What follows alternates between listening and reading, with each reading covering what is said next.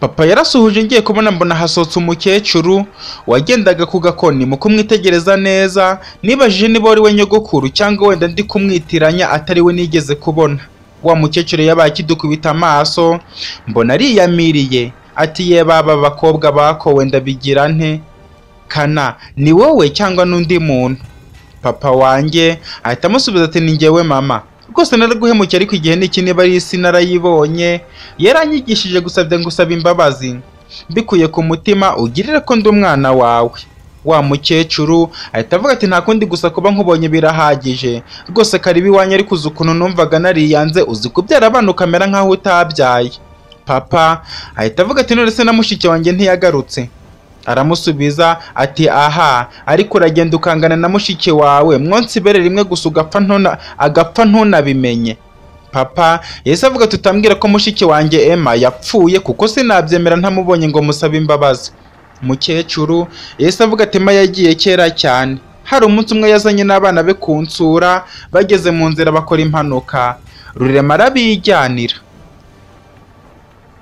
Mukecuru yavuze gutyo papa atangira kurira. Kuri njye nahise menya koko ntari kurota. Wa mukecuru twarimo tuvugana muri ako kanya ni wa wundi waje akansanga mu nzu kwa Fisto, yarangiza akansohoramo nabi cyane ngo ntazajya imitungo ye. Nongeye gusubiza amaso inyuma nza kwibuka aho Fisto yankuye, nongeye kwibuka impuhwe yangiriye, nibuka uko mama Fisto yanshyize mu ishuri. Burya bwose mama Fisto yari mushiki wa papa amaraso shenge. Nanjye amarira yashatse atangira kugwa nubwo ngo y'umugabo atemba ajya mu nda, ariko sinari nshoboye kubyihanganira muri ako kanya, ahubwo yashotse ku matama. Mama wanjye ahita ambwira ati kurira si uwo mama Emma uramuzi?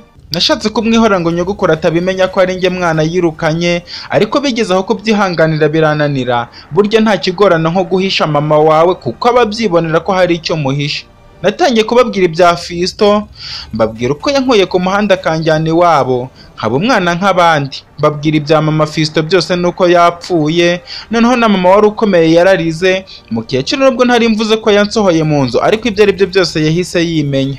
Mama wanjye ahita avuga ati ko numva uwo mukobwa yari umuntu mwiza cyane, maze papa ahita avuga ati ndabizi Emma yari umuntu mwiza cyane, ahubwo nuko ari njye utarabanye nawe, ariko nanjye si yari njye nuko icyo nakurikiye nakibuze, namara kukibura kwiyakira bikanga nkaza kwisanga aho ntatekerezaga.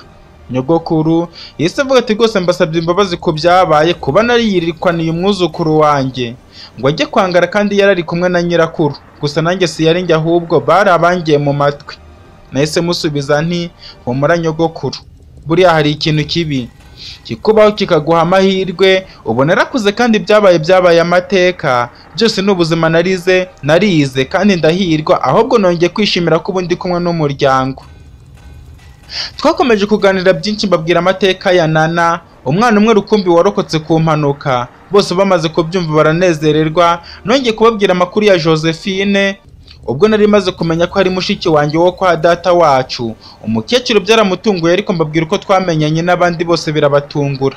Abari aho bose batunguwe no kumva njye mwana ari njye uri kubabwira iby'umuryango, kandi ahubwo ari bo bakagombye kuwumbwira. Gusa muri ako kanya nari maze kugira umuryango mugari. Twakomeje kuganira byinshi cyane. Nyogokuru atari kuzi ko twakomeje kuganira nkabaheza inyuma y'urugi, kandi nari mpishije akajumba. Mutambuke mwicare mwico mwako, dore muturutse kure cyane. Twese twinjira muri ka kazu gato cyane k'ibyondo, tugezemo dusanga harambuyemo agasambi. Ati abantu muturutse mu mujyi se murashobora kwicara muri ako gasambira ko ariyo ntebe tugira? Mama ahita avuga ati ahubwo se wagize ngo twakabonaga. Twese twicara, mukecuru ahita asohoka. Mama aramukurikira. Mu kanya gato mama yarazanye amazi dukaraba intoki, nyuma tuzanira ibijumba dutangira kwica umwaka wa mugani wa papa. Nongeye kwibuka mu bwana bwanjye ubwo twajyaga gukorera kwa Damiyani, ayo dukuyemo mama akagura ibijumba, iyo wagitonoraga n'intoki yakugeneragaho ngo uri kubimaraho. Nyuma yo kurya ka kajumba nibwo papa yateruye abwira nyogokuru byose, amubwira ko tuje tutazasubirayo ahubwo tuje kuhaba. Nyogokuru ati nta kibazo rwose muze mwibera hano, ubundi irungu ryari rigiye kunyica, niba ari ako kajumba tuzajya tugasangira, ariko mwekurwa iyo za migi nanjye narahabaye, ariko Imana yankuyeyo yarakoze. Twakomeje kuganira byinshi, amasaha nayo ariko akomeza gukura. Igihe cyo kuryama cyarageze, njye banjyana mu gikoni nubwo cyari gito cyane ariko wigizaga y'amasafuriya ukabona aho wihengeka. Nageze ku gasambi ntangira gukabakaba telefone ngo mpamagare uwo nihebeye, ariko nibuka ko ariyo nagurishije nkakuramo itike ituzana. Nongeye kwibuka ukuntu nagiye kure y'umukunzi kandi akaba atazi aho ndi, numva intege ziracitse.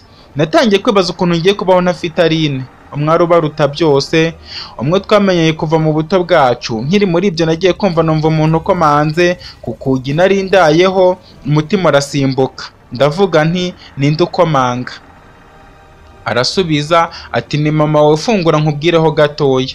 Nahise mfungura urugi kuko mbona ni mama, nibaza ikimuzanye muri iryo joro. Ndamubwira nti mama, ko byutse ijoro ukaza ahangaha ni amahoro? Arambwira ati mwana wawe, uzi ko nari ngize ngo nturi muzima none uri muzima.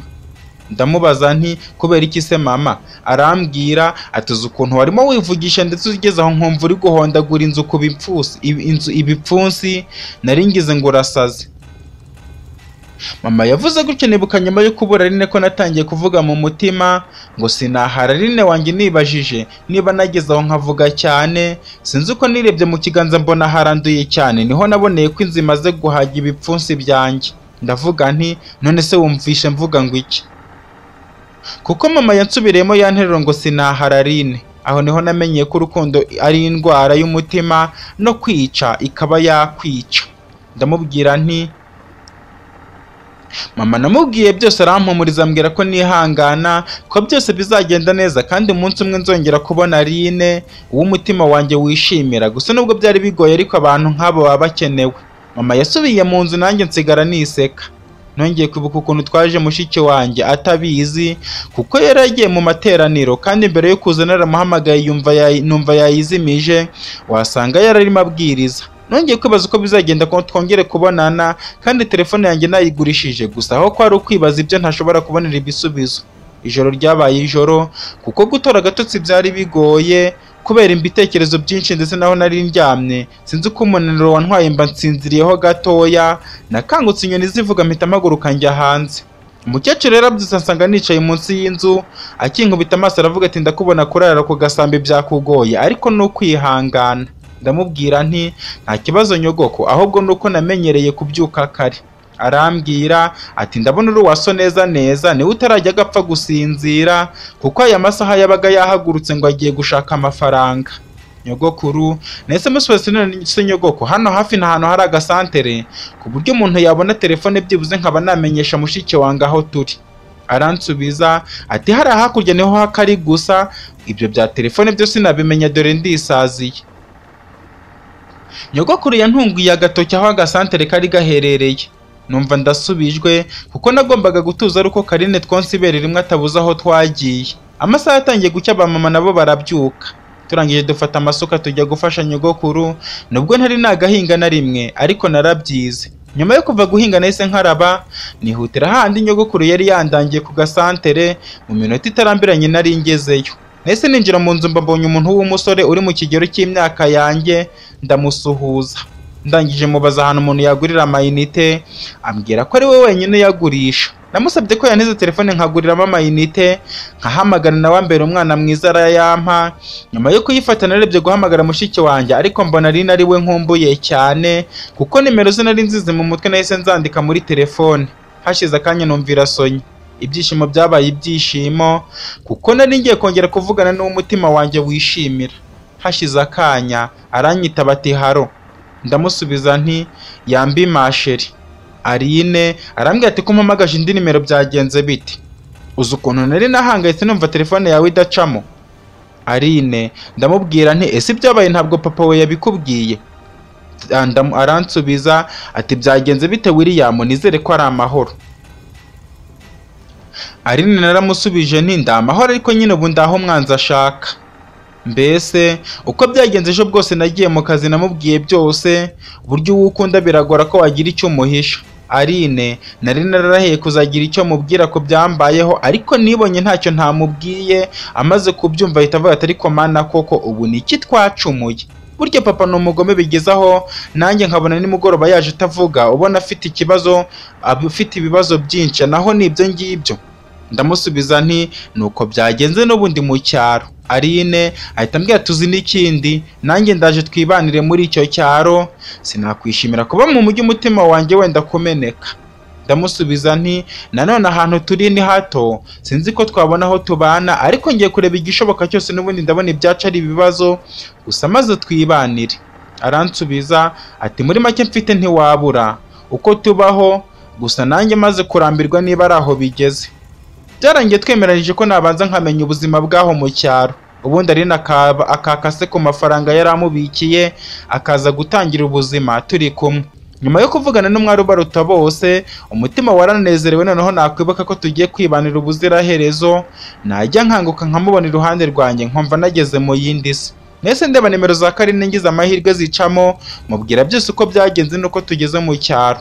Arambwira ati gusa iyo mureka tukajya kure ya hariya ariko ntituve mu mujyi, ko ayo bampemba yari kuzadutunga nubwo yadutunga nabi. Naramusubije nti nta kundi ibyo ntitwabyibutse, ariko nyine ubwo umwanzuro n'uwo twafashwe, ubu turi mu cyaro, ahubwo ubwo nudukenera iyo nimero ni iy'umuntu ukorera hano mu gasantere, ubwo uzamubwira ahakurangira uzi udusure. Karine yese avuga ati nta kibazo, ubwo ngize amahirwe yo kumenya aho muherereye no kumenya ko ubuzima bwacu buhirwa, ubwo nanjye nk'umuntu w'umunyamasengesho ndabisengera. Nyuma yo gusezeranaho nahise nsubiza wa musore telefone ye, mubwira ko ndimo nihuta, nzagaruka tukaganira nk'abantu tungana, mwishyura 100 nari nkoresheje musezeraho nerekeza mu rugo. Nagezeho nibuka ko ibyangombwa by'umutungo byose nari mbifite, nibuka ko Karekezi nta zindi mpuha dufitiye, niko gutangira gutekereza ko nahubutse kuza aho mu cyaro, ahubwo nari kuguma mu mujyi nkahangana nawe, ibyacu tukabisubirana. Nahise njya kureba kuri ka gakapu nari nabisizemo kugira ngo nze mbyereke papa na mama, turebe uburyo twagaruza ibyacu. Nkifungura nakubiswe n'inkuba nsanze nta na kimwe kirimo. Natangiye kwibaza niba icyo gikapu ari cyo, ariko mbona nicyo. Nibaza umuntu waba yarabitwaye, nawe sinari kumubona. Nabashije mama na papa niba nta wankoreye mu gikapu, ariko nabo bambwira ko batagikozeho.